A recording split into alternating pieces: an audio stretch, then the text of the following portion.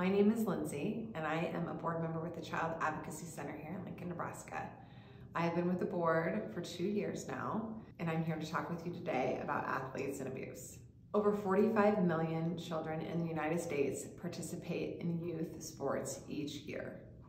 Safe Sport estimates that 40 to 50% of children will experience some type of abuse throughout their athletic career.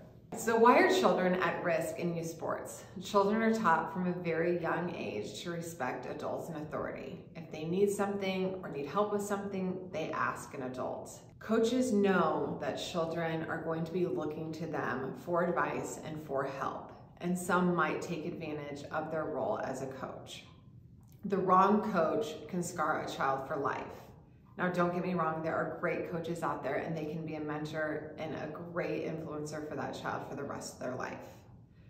The types of abuse that are most common in athletics are emotional abuse, bullying, harassment, putting a child down, making them feel like they're not good enough to play that sport, good enough to be on that team, or worthy to be in the gym with their classmates. Physical abuse.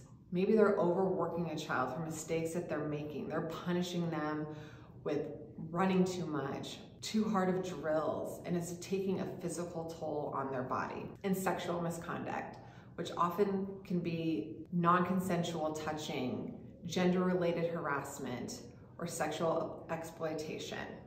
Some signs and indicators that something might be happening.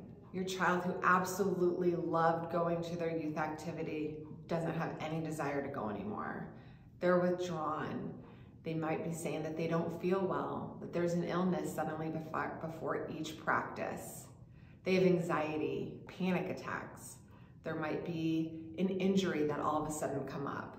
They have stomach aches or digestive issues. They're angry, they're depressed, and those are just not normal characteristics that your child exhibits prior to their activities. So some recommendations, some questions to ask. Before you sign that dotted line or drop your kid off at the door, make sure you just ask the administrator, do you have a policy in place for athlete abuse prevention? That protects the coaches, the program, and your youth. Do they have safe travel policies? Do they have policies for one-on-one interaction with your child at practices? And understand the different techniques that might be going on. It's never appropriate for a coach or leader to be texting your child or messaging them through social media. They should never be working one-on-one with your child without having other visible eyes watching what's happening. They should never be befriending them, going above and beyond a coach and athlete interaction. They should not be promoting them to different roles within the team. You as a parent know if there's excessive playing time or there's more attention being given to your child. You know your child better than anyone. Your gut instinct will know if something is wrong or out of character with your child. To best protect your children and the coaches, make sure you ask these questions to put everyone in the best and safest scenario as possible. And if you ever have any questions, please reach out to our Child Advocacy Center. They're here to help you and make you and your child feel most comfortable to prevent as much child abuse as we can. Thank you.